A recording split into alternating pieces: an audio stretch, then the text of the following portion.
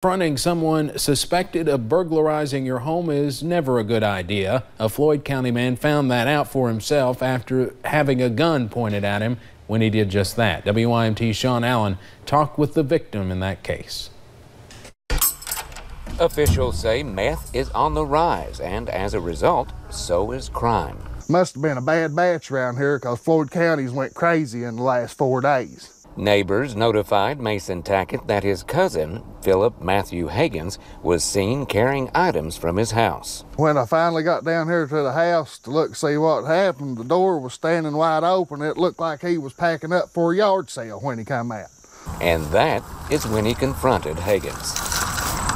He was lying, throwing his hands and saying stuff like, I didn't do it, you know how rogues do, and blaming on everybody else. The confrontation took a dangerous turn once Tackett found items belonging to him.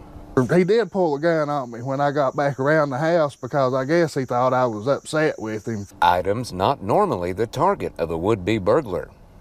Who steals a cheese grater? He's got the works, Lysol. He stole an empty bottle of spray.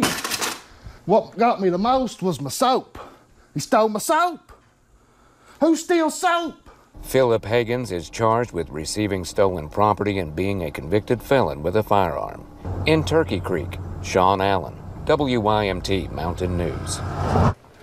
Tackett plans to file additional charges against Higgins.